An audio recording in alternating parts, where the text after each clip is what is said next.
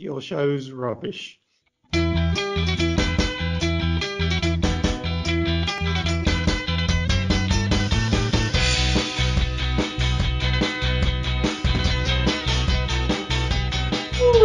actually, I won't do it like that. Yeah. I could do it like that.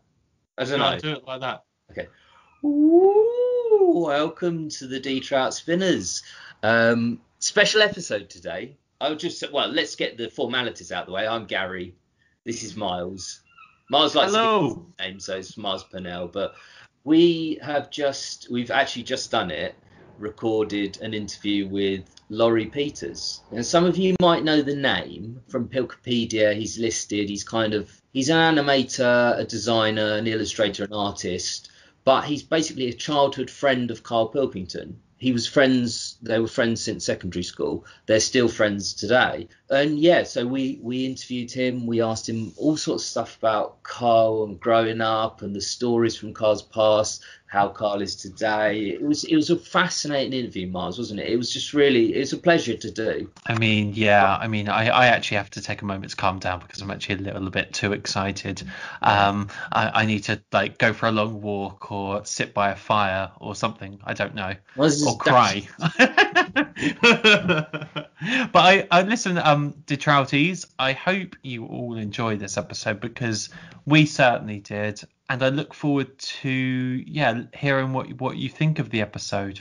Yeah, here it is. Here is Laurie Peters. Today, Miles, we have a very special guest with us. He is a talented artist, designer, animator, illustrator, and most importantly for our podcast, childhood friend and still friends to this day with Karl Pilkington. He is Laurie Peters. Laurie, thanks for sitting down and doing this with us.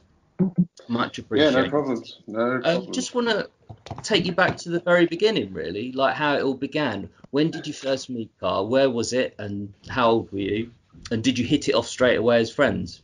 So I come from the area where Karl's from. So it's the northwest of England, in a place in Greater Manchester. And I think maybe the first time I met him was when we had a paper round together. Okay. Yeah. So that was probably the first time I met him. And I think he may have shown me where to get free cakes from because there was a place nearby where if you climbed over a wall or if you got on the bin. Is that Hagenbach? Yeah, Hagenbach. It's called Hagenbach. So I think he might have told me about that. But he used to get there very earlier than me most of the times. I just couldn't be arsed. But he used to get there early so he could get home and watch cartoons like Pink Panther and stuff like that. And I just used to say to him, I just can't be asked meeting you at 6 a.m. in the morning. It's just ridiculous. So he's always been one for getting up early and cracking on. He's still a bit like that now. But then school, we went to school we sat in the same classes. Is this primary school or secondary school? No, this was secondary school, a school called Ashton-on-Mersey. And we sat together on most classes. We'd annoy each other, throw stuff at each other, fight. Yeah, at break times we'd fight. It would either be me and him fighting, and I think we had another mate as well that used to help beat up Karl. Or it used to be the other way round. Karl would be beating me up with our mate, and it would just alternate like that every break time. So it's a bit like stupid. I remember Ricky asked me about that, and he wanted some insight, and I told him that, and he said Karl never seemed to have a problem when he would wrestle him to the ground naked, which I thought was a bit weird. That's Ricky. So So then after school, he never really completed school. He just wanted to do radio. I went off to art college, and we met up a bit later in the 90s. Then 2004, I think we met again, and that's when we started working together. And there's a load of stuff that happened around that time up until now. Yeah, interesting. So you've known him for, say, I don't want to give you age, yeah, so 30. 35? Yeah, 35 35 years. years. Is he the same kind of Karl you knew back then? Has he changed much as a person since being a child? No, not really. He's still got the same level of intelligence. No, he's still the same pretty much. You know, he's a bit smarter. I wouldn't say he's got more intelligent. I'd say he's definitely smarter. I mean, he's learned by a lot of his mistakes. And, you know, even going back to the bakery thing, he ate too many cakes. And even now he talks about it. Like, if we play a game of golf too much, he will say, you can't have too much of a good thing. And I'm like, what are you on about? He goes, you know, cakes and that. And you know, and he's just harping back the stuff Yeah. he's learned and does apply them today, which is quite sweet, I guess. But That's nice that he kind of talks about those stories, because he talks about having too many cakes on the podcast, and he says the doctor told his mum that he was going to die, but he was just messing around. But it's nice that he kind of actually, he doesn't just tell them on the show for the sake of it. He kind of, they are genuinely prominent things in his mind. yeah, absolutely. And I mean, his mum, I didn't have too much of a relationship with his dad. His dad was quite sharp and quite to the point and quite strict, and he didn't take any messing about. I mean, you know, it was quite short with me on occasions. But his mum's very nice. I remember his dad walking down his house, and his old man pulled up in his taxi. And I said, "Is Karl in?" Just a young child. And he goes, "I don't bloody know. Knock on the bloody door." You know, he's kind of That's like so that. It sounds effects. Carl's dad sounds like an absolute character from the stories that he says in the XFM shows. You know, like once he slapped Karl for not liking a castle. Yeah, I think he was quite strict, and I wouldn't be surprised by that. I mean, I know that he worries a bit more these days as they get older, and he calls them nearly every day, I think, and checks up on them. I think it was funny. His mum the other week, it's quite funny. He rang him up, and she was a bit ill, and you know, he asked more questions about why she was ill, and it's down to the fact that she'd frozen a KFC. So you don't freeze KFCs, Mum, or Dad picking mushrooms on the golf course and then eating them, and saying there was a weird blue glow when he was heating them up in the oven. So, you know, he does worry about them. I'm not surprised. That's life up north. That's life up north for you. Well, what was it like growing up with him, like in like Manchester? Because obviously on the shows, and this is a podcast about the XFM show, he tells some absolutely incredible anecdotes of life growing up, and you know, like you said, how much he remembers. It's crazy. He's got this exceptional, you know, memory and imagination as well. How much of that was true? Like the stories about, you know, horse in the house. I don't know how. I remember that house. Yeah, are you aware of the XFM shows, Laurie? Yeah, So you have listened to them, so you know his anecdotes. I just wanted to check that. So a few of them I've listened to. I do know about the horse. I think it was an Irish family. There were a couple of doors down, and I do remember that horse knocking about the house. Yeah, knocking about. And also, like, I just remember the smell around there, because Karl lived on an estate called the Racecourse Estate, and my estate was opposite. And my estate was like a posh estate, if you like. It was a more newer estate, whereas the Racecourse is kind of rough. But everyone liked Karl, do you know what I mean? So he was never in trouble. I would always feel very bit wary about walking onto his estate to knock for him, because it was kind of like Badlands. I just always remember it smelling shit, because not because it was a bad estate, but because there's a horse. There was a horse, and there was a sewage plant about half a mile across the road from his house, and it just every summer it just reeked. And all the characters that he talks about were probably true. I mean, there was some mental people on that. I don't know if you can say that anymore, but there was some pretty mad characters. Yeah, his kids chase cars, apparently. I mean, there was a funeral on that estate on the pub next to his house a few months back, and it was a friend of ours from school, and they had the is it the wake or the reception thing where they go to a pub afterwards and eat and drink. Well, this is how mad it is on that estate. Before everyone had piled into the pub to eat the food, the kids from the estate had left school, knew there was a funeral on, so walked into the pub and just ate all the food and left. Free So funeral food. everyone got So, there. so you had the free cakes. That's your dessert. Go to the funeral, wait for your main course. That's like the 2020 version of climbing over a wall and getting free cakes is going to a funeral of someone you Yeah, don't. this is it. eat They food. knew where to go for this food, and then they just ransacked the buffet, and they all got there. Like, what are these kids doing here? But yeah, I mean, there was a lot of there was a lot of people on the estate that we knew, and a lot of them become quite well known in the industry, or they went on to do quite great things. I mean, there was an athlete, I think, that Karl used to knock about with. I forget his name.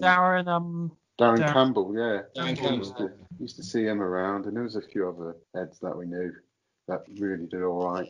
Karl moved to London, I guess, to take a risk. You've all moved away, but from that sort of, as you call it, a rough area, yours area was slightly less rough. Karl was sort of famously told on the show he'd never be a high flyer at school, so I can't imagine the school was that good at pushing sort of children to their limits and but you've got all these high achievers, including you and Karl and Dan Campbell and all these people. So what do you think was it about that place that I'm not sure the curriculum. I'm not sure if there was such a thing as a curriculum back there where they had to follow a number of steps and tick a number of boxes. I really don't. I think they were just they knew they had to teach algebra to a bunch of kids, and they had to go at it. And if it didn't work out, I don't think we were. It was an odd school, really. I'm not sure why we didn't get the information we were supposed to get, but it was a long time ago, and it's somehow a little bit blurry in my mind.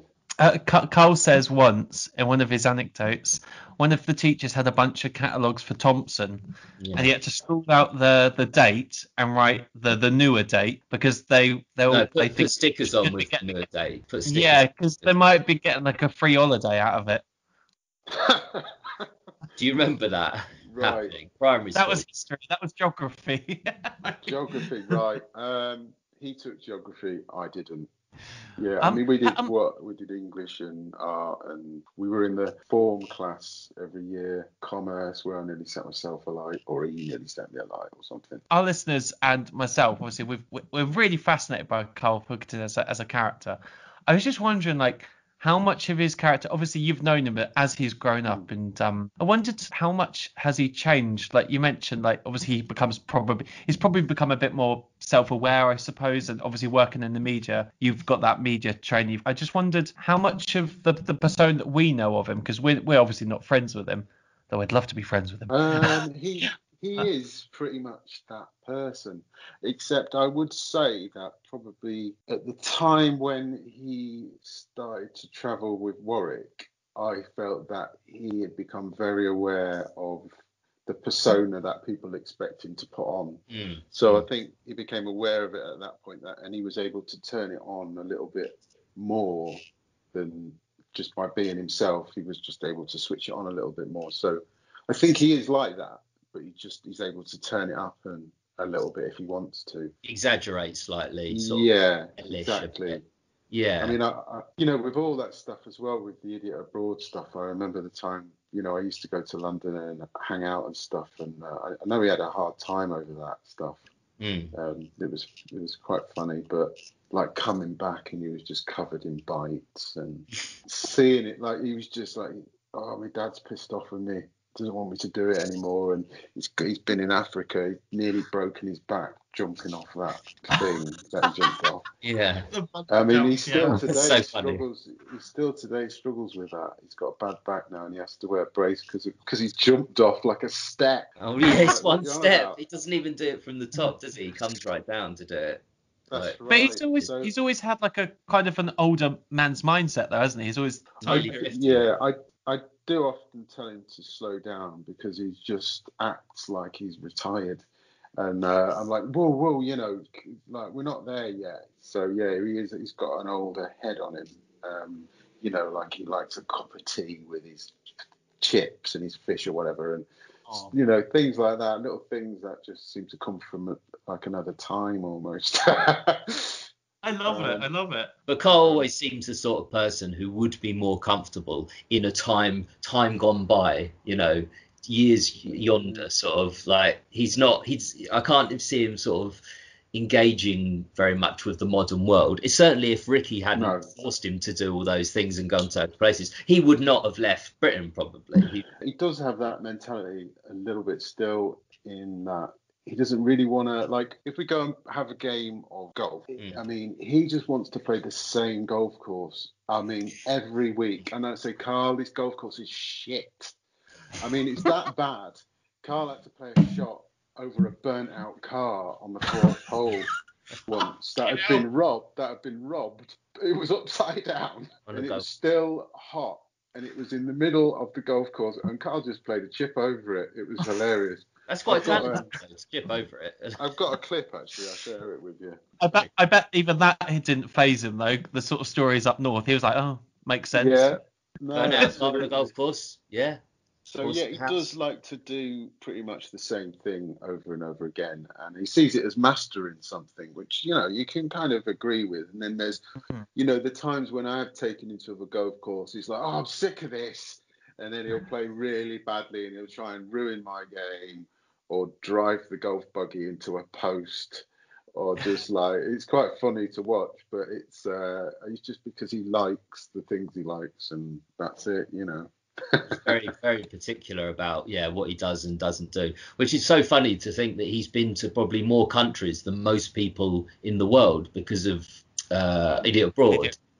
He's done all this stuff he didn't want to do. Like, most people would love to have that chance, but for Karl, it's like, what's for tea? Exactly. You know, I don't think he cooks, so you're right, and that is the question he would ask. Yeah, Suzanne. What's for tea? I mean, he was telling me that he remembers when he got the Idiot Abroad gig, he was putting up some curtains around his mate's house, and the phone call went and said, you've got this thing where you go around the world, and he was just ecstatic and, you know, really happy. And I said, what did you celebrate? Did you go out? Did you get some champagne? And he was like, no, I just went in and got like some fish and chips, and, you know, so bringing it down. So, he was excited about getting that gig, because he always moans about how much he didn't want to do it. The idea of it was probably slightly different to what it ended up like. I think Ricky and Steve probably pitched it to him without the details about how he would be abused in each country and all the things they'll do to him, I imagine. Yeah, I mean, it was lucky that, you know, in a sense, when me and Karl, about 2004, started animating prior to Idiot Abroad and all that kind of thing, he was at XFM and he was working with Ricky and Steve on the thing they were doing. And then we wanted to try animation, so we did this animation called Cat Mop, which was probably talked about on the XFM shows, where Karl makes up these inventions and I would animate them anyway. So we put that to an agency, and we were interviewed, kind of thing, by Russell Brand in a room, and Karl got signed pretty much there and then by Russell Brand. So, really? Yeah, in 2005, I think. So that was the idea, that we'd get these animations out there and we would get on TV. So he got signed, and Russell said, you know, I don't think Laurie wants to be signed. And I was like, no, I don't. I'm not a comedian, but I can work with you guys, kind of thing. So then me and Karl got offered Bo Selector gig. So Karl wanted to do that kind of thing with me, and we got 7 animations we got kind of like asked to do with Lee Francis, and we only did one because me and Karl got sick of it, and then Karl wanted out, and he's like, I'm sick of this, you know. Yeah, so he got sick of it quite quickly. And well, it's something new. He didn't like it because it's not like having fish and chips for tea, and it's like a new gig. He had so much on, probably, and it was just another headache for him. So then we'd say, well, we'll do something else, and we came up with this idea, which kind of ended up as the Ricky Gervais show. So Ricky wanted to do talking in a room, and then do the same idea we had, as we kind of zoom off into Karl's head and whatever he's thinking. And that's the thing we worked on for a little bit. And in between that, I do stuff on the culture show with Karl, and then I'd work with Ricky on the extras thing. I did some animation for Ricky on extras. Yeah, and then they wanted to go big, and unfortunately, you know, a one-man band can't really do an HBO, you know, Ricky Gervais show. So me and Karl put a pitch together to make it look like Paddington Bear, which is a very kind of cut-out style show, and it was quite sweet, and it was quite funny, and and it was nostalgic at the same time. It was good. Took about 2 weeks to do, and I remember because it was quite a small set and you had to cut everything out. We had all these I had to buy all these little tiny pots and pans for the set, and I got them off eBay. And the woman who I bought them was giving me so much hassle about me letting her have feedback. She wanted all this feedback all the time about how good a little sort of pan. And Karl's like asking me how it's getting on. I'm saying, I'm getting stressed out here by this woman on eBay. She wants feedback. He said, look, I'll take care of that. So he sends back this feedback to this woman saying, do not buy from her. Pots and pans are not real size. Do you still have that available? The Paddington Bear stuff? It might be knocking about somewhere on one of my drives. It was the test was. We use the audio from the fridge. I don't know if you've ever seen the fridge. I love that video. Because around about the time I filmed a couple of those ones, which was the one of him in the zoo, the museum. Oh, you filmed that? Oh, okay. Yeah. What is it, Laurie? What is it like, sort of, obviously being friends but then sort of creatively collaborating? That's a completely different style of relationship, and I just wondered how that sort of work. What is he like to work with? How do you get on with like the idea generation, and the execution? Is he quite a perfectionist? He obviously seems quite a perfectionist, and someone who's very much like an auteur of his own work. Yeah. He can go anywhere to get anything he wants. There was a time a while back when I was asked to do music for Moaning of Life and stuff, and we worked together on that and creating just ideas, which never really went anywhere, like 30, 40 tracks. After I can't remember his name who did the music in the end. But anyway, Vic Sharma. Vic Sharma did it, and then we tried doing music for Sick of It, but the majority of the time, it's animation, and the way we work together is really quite loose. I'll just get a message off him saying, what would I look like if I was a spy or something like that? And I'll go, what are you talking about? And I would just ignore him for about a week or 2 weeks. Yeah. And then he'll bring it up again, and then he'll give me more of an insight of what he's thinking. And then I'll try to draw it, and I'll probably do several executions and maybe throw in some pictures that I've seen on the net of people with round heads or whatever. And then he'll go, yeah, I like that, or he won't say anything or he'll pick and pull from things, and then he'll finally say, I've not seen that before like that. Or he'll have a good reason for why he likes a certain art direction style. Yeah. And then from there, I will say, record me some audio. And then he'll usually pick up on a subject that's rattling around in his head, or a number of subjects, and he'll just record it in his house on his phone. But that was the last gig anyway. That was the last thing that we did.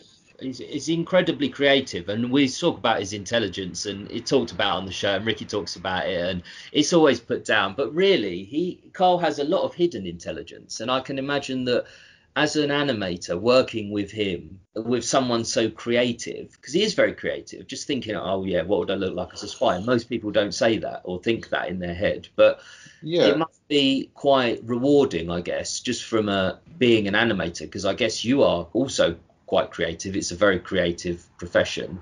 Sort of, you fit together quite nicely. We've got similar sense of humour in a way, although mine's a little bit darker, and sometimes he has to kind of like rein that back and say, look, if you put that in there, you will get killed or something, or just leave that out, or just take that out, Laurie, you've gone a bit too far. Or I'll try things that are a little bit edgy, and maybe I'll rein them in a little bit, because he's a lot more smarter maybe with what you can and what can't do. But yeah, it is good creative relationship that I've got with Karl. He's a little bit frustrating in that he's not very tech savvy. He doesn't like new things like, I don't know, Twitch or new platforms. No, He doesn't like me using the word functions, TikTok, for instance. I can relate, actually. When I say functions, he'll go, oh, here we go. And no matter how much I explain things to him, there's a limit to what he's prepared to listen to about what I'm trying to say. So I've got to keep it quite like loose and kind of playful and not too heavy with Karl. I try and keep it light and we just tried to do the best work that we can when we work together. The last bit of work that we did, he was very happy with. He was really the happy KP with. radio stuff. Yeah, he wanted to go back to a kind of, radio type thing, and we wanted to get it away with, I don't know, a new platform like Spotify or something. But then COVID just took out advertising budgets completely, and nowadays, because these television appearances, it would seem that a lot of sponsorship and things like that would really prefer to have his actual face appearing. So it didn't really lend itself too well to the industry, that particular job. But we can't foresee everything. Some things are a success and some things aren't. Yeah. And a lot of time they're not. It's funny though, because he's obviously quite a technically kind of savvy person, because working being head of production at XFM, and coming up with like jingles and like trails and stuff like it's a technically demanding job. You have to have a certain level of expertise. There's a lot of buttons. You've got to know which every button does. Yeah. Yeah, he was good. He did enjoy that. Although towards the end, even though he's head of production, I think he just used to lock himself in a room and just sound bites and jingles. I don't think he even wanted to do XFM. He just was like, oh, what's this shit, I think that's what made it so good, was that he didn't want to, he wasn't seeking it. He wasn't seeking fame. He wasn't seeking kind of success in that sense as a presenter. And I think that's what makes it so kind of real and down to earth as a show. It seems a weird question to ask you, but I wanted to ask, like, what has he ever disclosed? And do feel free to say as much or as little as you want. But what is his? Does he ever talk about his relationship with Ricky and Steve? And how does because obviously they do so much together. Yeah. So there's an often a thing knocking about Ricky falling out with Karl and all the rest of it. But the thing you need to understand about the creative industry is that if you're not from mates from a long time ago, you work with each other, and then that's pretty much it. On radio, on TV, you will seem like best mates. If you're in comedy, you'll look like even more best mates because you're laughing off one another. But when Ricky did his Brent tour with the music, at that point, Ricky was getting into music. Now, Karl, he didn't want to do that.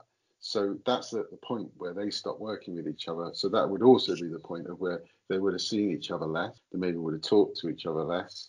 But ultimately, they're not falling out. Don't work with each other. And Ricky's seriously busy guy. I mean, I don't know how he does what he does. But no, he still sees Steve Merchant when he comes over. If Steve's over, then Karl will see Steve. Yeah. That's nice to know. I don't know why that's quite comforting. I'm glad. I don't think Karl sees or speaks to Ricky that much. They're just because of Ricky's schedule. Yeah, he's just so busy and stuff. But no, they're still mates and that, I think.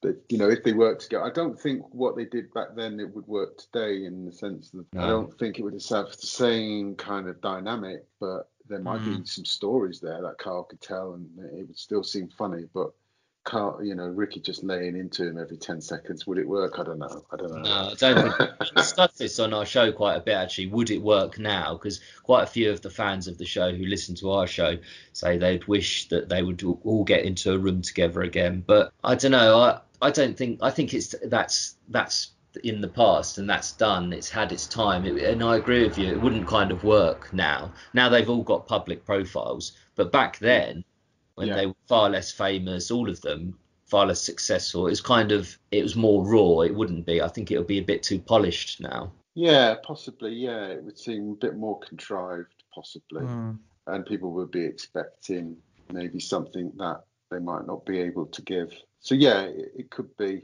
Yeah, that might be right. Talking about that, in that obviously how he was on the radio and how he is now, does it ever surprise you his level of popularity? And has Karl is he surprised by the level of popularity that he's gathered? Because I've heard him talk about the XFM show. He can't believe that people still listen to the shows, and he's talked quite really warmly about them. Popularity. I mean, he never really talked about the life that he leads now that much, because I know enough about it, but to kind of, I can see it in him. He's had to live with it, and for years and years now, that it's almost like we have a kind of a behaviour that we have to do when we're out. So if we go for a meal, Karl will just like march off in front of me, and he will find a spot that is most secluded, so his back's away from everyone. He'll sit down. And I'll have to bring in the menu, and then I'll go to the bar or whatever and order and stuff like that. So there is a kind of routine, and there's things, because we know that the popularity is there, and sometimes it attracts some right loons. I mean, I've seen where headlocks and taking pictures, going, mate, and just like because Ricky did it. They think it's okay. They think they can just squeeze his head as well. Yeah, and I've seen that. I mean, I've seen it where. Was a screening for Sick of It. There was this guy who had some kind of a disability that Karl had given free access to the screening, and he came with his mum. He just kept saying to Karl, "You've got an head like a fucking orange," or something like that. And he was like, "Oh, fuck off, you cheeky twat." And then he just kept laying it on to Karl. And I say, that's because they think, because they've done it to you before, that they can do it now. And but then again, people are very nice to him. Like when we go for golf or out for drinks and stuff like that, or a meal, people know him and they're just nice to him 90% of the time, 99% of the time, really. So being that popular and have people be that nice to you it's quite. It must be quite nice, but I don't think he's that arsed about it, really. Do you know who that will delight? Ricky Gervais. The fact that people come up and give him headlocks and sort of squeeze his head.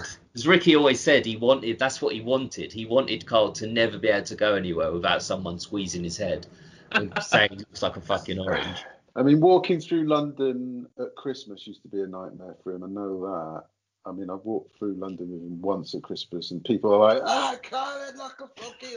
And then because they're all pissheads, like they're all pissed up at Christmas and all happy, they're just outside bars. Yeah. You just got to cross the road. Otherwise, you're just going to get in trouble. Have you ever squeezed Karl's head? I have put him in a naked chokehold once, which is something where you can put someone to sleep. And, was that in Soho? No, that was on the golf course, actually. We were talking about martial arts because I do Aikido, and I was trying to get him over, and he was like, "Yeah, but I could hurt someone and all this," and I was like, well, and he calls it Cardo, or he calls it IKEA. He doesn't call it Aikido. He always makes up some word. But I said, no, look, honestly, you can do something really easy on someone. And I went behind him and I did this choke on him. He's like, it was the most ridiculous sound. I nearly knocked him out at one point. But Laurie, have you met Suzanne? That's such a This is gonna sound weird to you, but in all my life, I have never met her. I have heard her. I've heard her voice over the phone, probably mainly at Karl, but I've never ever met her because she's outside. I think that's one of the things that Karl likes to keep really on lockdown. Is her. I mean, I think she's met Ricky and all that, but I've not met her. I often like ask him, but he's like, just keep it there, leave it out, kind of thing. So I think if I lived near him, and we went out, then maybe he'd bring her or whatever. But I've not lived near enough to socialise in that way. I think it's really nice that because I remember in one story Karl was talking about having to walk really, really fast because Ricky was chasing him, trying to find out person. It's lovely that people can maintain that level of privacy, particularly in this era now where everyone wants to know your name and everyone's got a camera. Everyone's can film anything at any moment, but there's no pictures of Suzanne out there, and I think that's telling, in a good way as to how he, wants to keep that part of his life private. Yeah, and I think I did find a picture of him once online, and I just put it to him, and he just smiled. So I think I might know which looks like. Oh, maybe there's one. Yeah, there is. That is true about Ricky chasing him because I know that Karl used to live in a flat on Percy Street.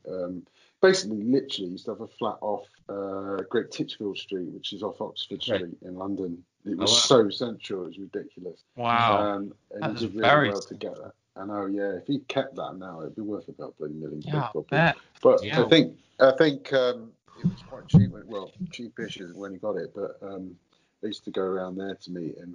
We'd go for a drink or whatever. Tell you what, the pub opposite him. I remember going in there with him once and we got free beer. I know, we couldn't believe it. We were like, oh, that's all right, isn't it?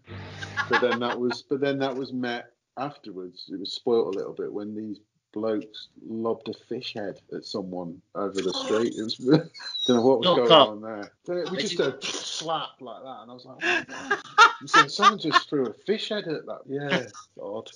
That is a typical sort of thing that would happen to Karl, just in his world. Like someone throws a fish at someone else. I'm sort of jealous this happens for Karl and not for me. That sounds like the best life ever. A lot of the time, we just walk around London, and I'd force him to walk into shops with me to see what he would say. Like I'd say, let's go in this art shop, and and you know how art sometimes is a bit conceptual, and it's like bits of like sweet wrappers and that. Yeah. He would just say the most funniest things, and I would just have to walk out of the shop because I couldn't face this very posh person trying to sell this high-end art, and Karl's talking about it like someone's nan's just popped it together and popped it in the window. And it's like, right, I'm out of it, Karl, I can't take this. Sorry, I digress. I've gone off a bit there. No, that's fine. Your digressions are great, honestly. It's very interesting. I mean, do you find Karl, like, it's an obvious question, when Karl was at school and you were at school with him, was he funny then? Did you sort of detect a funniness in him that is kind of you can still see today, or is it entirely kind of as he became more aware of himself he became funnier? He was like that at school. It's very he was popular in a very small circle of people, and he wouldn't let any other people in really. All the girls liked him. Oh, did they? All really? The girls, yeah. But he never went near. He never had I don't remember him going out with any of them. He could have done.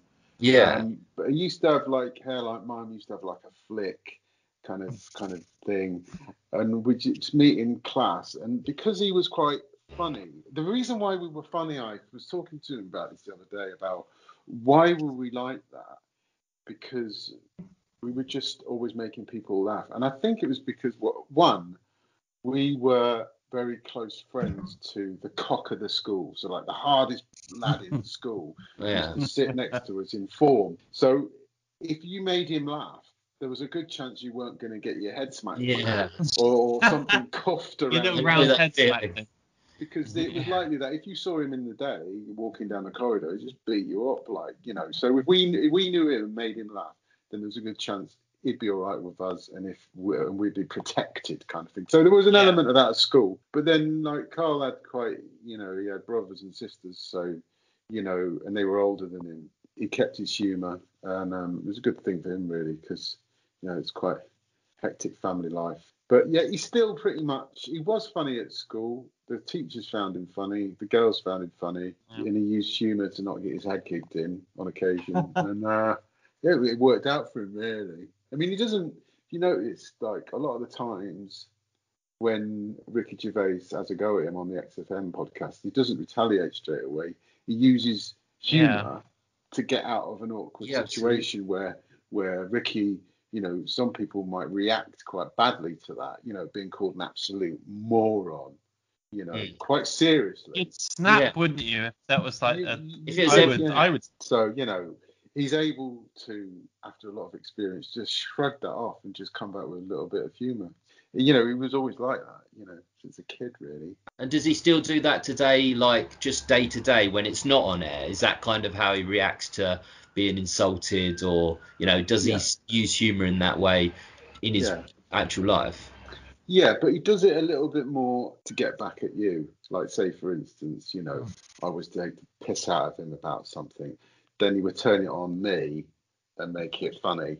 So, you know, he'd have he's very good at remembering what things people have done, what their names are, how they behave, and things like that. So he's able to use them humorously as a kind of weapon back, and it's quite clever. But it's terrifying. It's great to have a memory like that. Obviously, a lot of our listeners, we're kind of encapsulated in this bubble of like the radio shows between 2002 to 2005, and I think a lot of us, I don't know, I sometimes feel nostalgic about things. Does Karl ever feel sort of nostalgic about that time working at the radio or a particular time of his life?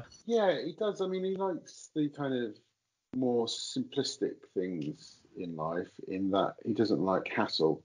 And he often says that he, like he said to me recently, he puts a price on hassle, where if you can pay someone to just not have hassle, he will do, and he doesn't care how much it is, kind of thing. And he does look back on things, the more simplistic life that he had, maybe, as, he looks upon it okay, I guess. I think he does. I think he was talking about when he gets older, he might do a paper round. Yes. Ricky says that, I think, on one of the episodes, like, if I could pay you 10 grand a week to do a paper round and it's on the M25, would you do it? Did you do it? Did you say that? It's a simple life, paper round, delivering papers. Perfect for Karl.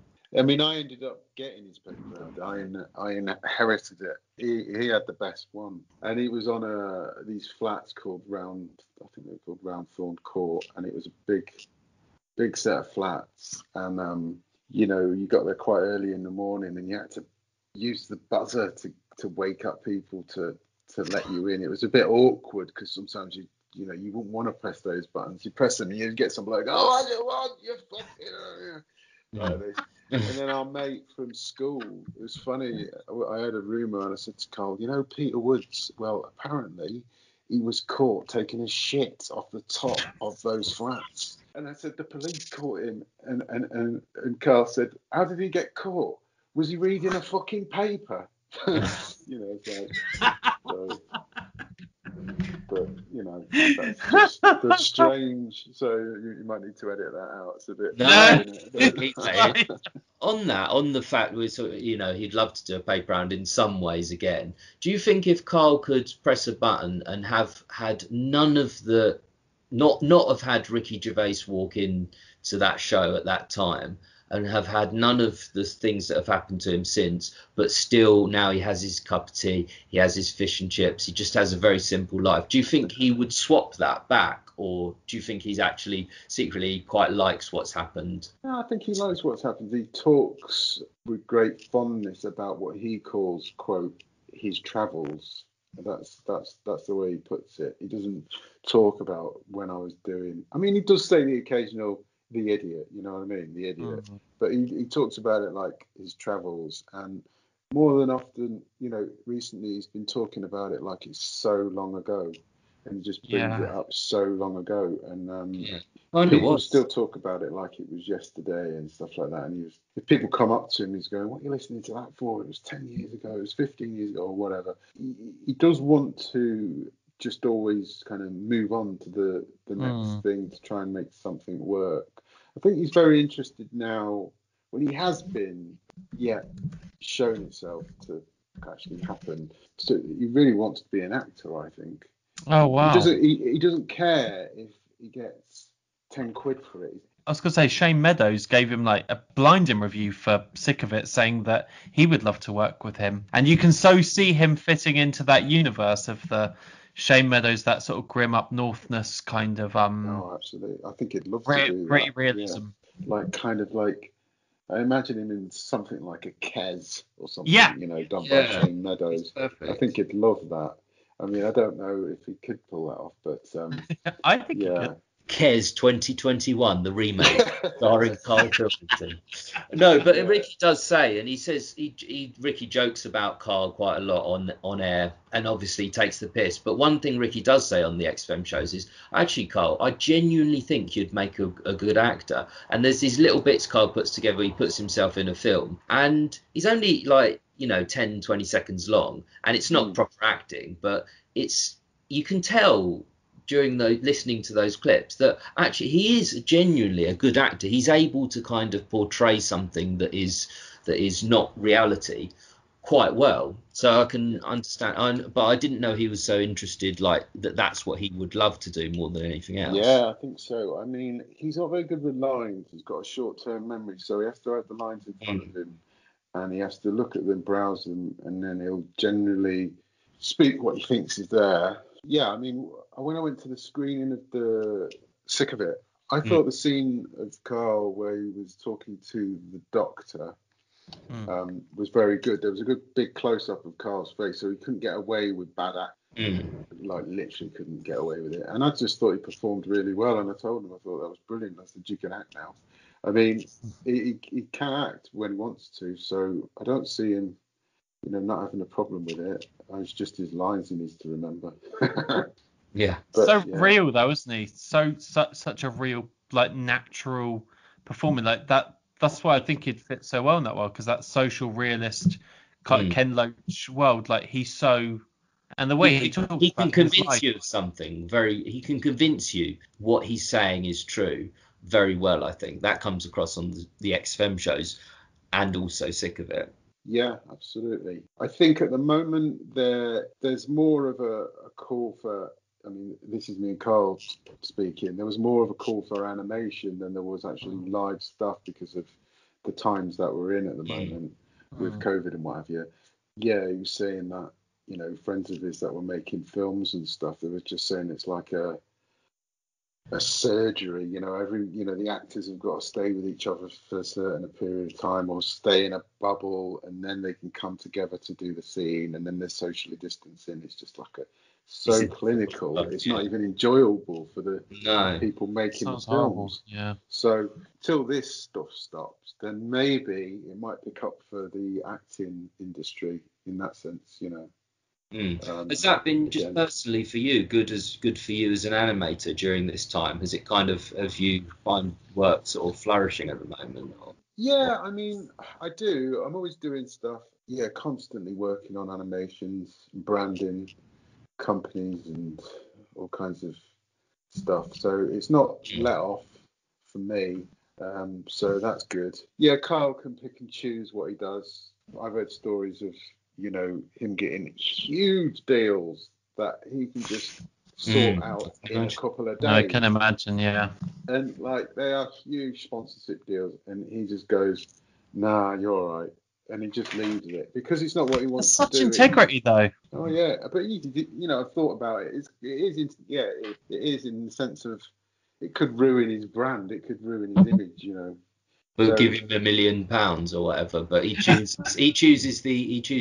kind of his realism. Yeah, so money and that kind of thing, he's not really interested in going down there and doing that. So good for him, kind of thing, Whereas me, I'll be like, give it here, I'll have it. yeah, no. I'd like a slice of that pie, please. Laurie, we've kept you. I don't know. I don't want to keep you too long. We've had you for an hour now. It's been fascinating. Mars, I don't know if there's anything else you want to ask or. I was going to. Absolutely have to wrap up. Thank you so much, Laurie. I've really enjoyed this chat. This has been my highlight of my week. As a sort of end though, I wanted to sort of ask you, what is the appeal, do you think, for Karl, for so many people who are people who listen to this podcast or who still religiously listen to the XFM podcast? What is it about the sort of Karl Pilkington character that keeps that passion alive? Like, why has he maintained such sort of longevity in people's memories? Yeah, I think first of all, a lot of people can relate to his kind of thinking, although it's not always as straightforward as some of the answers that we might relate to. They're often quite obscure, but I think we can relate to his thinking and the way he sees the world. And sometimes he does see the world in quite a kind of like childlike, unmessed with view, So I think there's that. I think humour is a great thing, and if people laugh at what you're trying to say and what you're trying to get across, and sometimes he's not even trying to be funny, and he's funny. So that's always a good thing also. But why does he stick in people's heads still and says that? I don't really know. It's kind of a mystery really to me why some people with comedy, it's usually kind of short-lived. and he's not really a comedian. He's just No. a character or a personality, if you like. So he still seems to, you know, attract people that like what he does. And in particular, the animation that we recently did, people just loved it. They wanted more of it throughout lockdown and onwards. And maybe we will do more, and that he can write more stories for people. I hope you do. Certainly hope you do. More experienced stuff.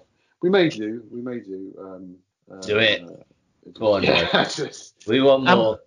One more like tiny little thing. Sorry, I'm so excited right now. I'm so excited. Honestly, this has been a really little puppy. You're the bit where a lot of people know you and your name from was from the creepy house where you stayed with the used condom and the dead flies. Yeah, that's right. So around that time, me and Karl were shooting the 4-Minute Wonders for Channel 4, which are the things that like the fridge and stuff. And then I found this spooky house. Well, I asked my girlfriend at the time, I was living in Swindon, let's find a cheap property to rent. And she said, I found this mansion. And it's like got 126 rooms, right? We're guardians for it. It's empty. What? And it's £100 a month. And I was What? like, right. So you can search it. It's called Tottenham House, and it's in Savernake Forest. In the middle of it's like the second largest privately owned forest in Europe. Oh wow! And it's huge. Anyway, so the driveway is like a mile long. It's meant to get it, and then Karl comes around. He's like, "What the fuck is going on here?" So we just go around and stuff like that. And there was a deer park. We'd have barbecue. Me and Karl had barbecues in the deer park with the Viscount, which was the Lord's son, and the Viscount was just like, he's cool, you know, he's just really cool guy, and he was just like, yeah, man, let's go and let's get a barbecue. And you'd see him about sometimes. Doesn't sound like a Viscount. No, he kind of didn't act like one. Yeah, he didn't act like one, to be honest. But and then Karl said, you know, let's film this.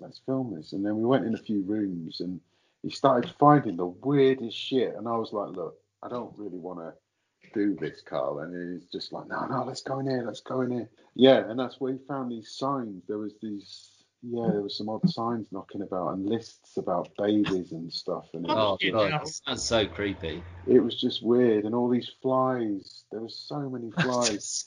And I don't know if it was down to there were like dead rats in the floorboards or something.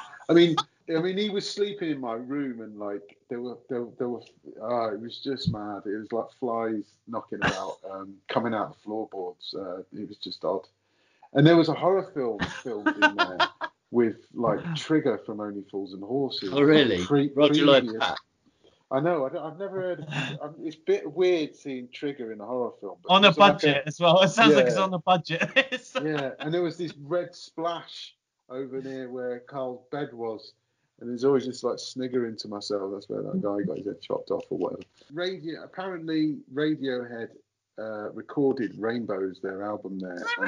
Really? Yeah, in the library. And then after it, they met up with Ricky Gervais at a concert, and they said to Ricky, we've been in that we've been in that mansion where Karl found the flies, and we've actually found the room. And like Tom York like locating this room where we'd found these flies with a rubber Johnny. Ridiculous. So Tom York, he recorded nude in the dead fly room. Yeah, it could have done. You know, it was a spooky house, and it was very big. And it's still there to this day. It's owned by a couple of millionaires now. They squabble over it and what they're gonna. I mean, that could eat money, that place. You don't fancy going back there at all? I mean, no. I mean, it's probably still a wreck, I think. It's probably still a wreck. It's probably worse than what it was. I know the roof was leaking last time I heard, but You're supposed to be caretaker for it. Yeah, I mean, I just looked after it. You know, you can see me on the video talking in the background, but I'm kind of just looking after it. I just lock the door. Then occasionally you get some mentalist like breaking the door and getting in, and I'd go, "Excuse me, what are you doing?" They go, "Oh," and then they'd run off. But, just lock the door, remove the condoms from the box, and go to bed. See you later. And there he was. That's Laurie. I mean, wow, quite a guy. So fascinating to get the insight into one of the very few people in the world who kind of who knew Karl growing up, knows him now, is friends with him. It was a pleasure, and I think that hopefully Laurie kind of enjoyed doing it as well, and we certainly did. I know we've chatted since, and you're a bit hyper, Miles. Yeah, I have to apologise to everyone. I was laughing like an absolute gibbon. That was very, very insightful. That was great. I loved talking to Laurie, particularly those early anecdotes about, growing up in Manchester and the school days. And I hope that we've got something that the listener can really sort of take away and get closer to, Karl and the XFM shows, what he was like. It was a fantastic revelation. Yeah, it was really good to get his insight. I mean, he started off with about the story of them climbing over the bakers and eating the cakes. It's nice to hear those sort of stories confirmed. Not that I kind of doubted them, but it's interesting that Laurie was actually there when these stories were happening. Laurie was there, so it's really good to get Laurie's take on it, and he's a really nice guy. Like we've done a few interviews now. I like Laurie, and and I'll say on air and off air, because we spoke to him off air as well. Very, very nice guy. Yeah, and as Miles says, I hope you enjoyed it and got something from it. And we did our best with it. We asked the questions we thought would want to be asked. We didn't plan it. We don't plan these interviews really. We don't kind of have a list of questions because we prefer the natural kind of flow of chat. So yeah, hopefully we did a good job. Well, hopefully it was all right. And yeah, let us know online. Let us know, tweet us, all the usual ways. Yeah, and you could do all of that by tweeting us at Spinners Podcast. Tweet us at the details tweet library. Got to get it right, Gary, or on email, which is spinnerspodcast@gmail.com. Hope you enjoyed the show, guys, and we'll see you again soon.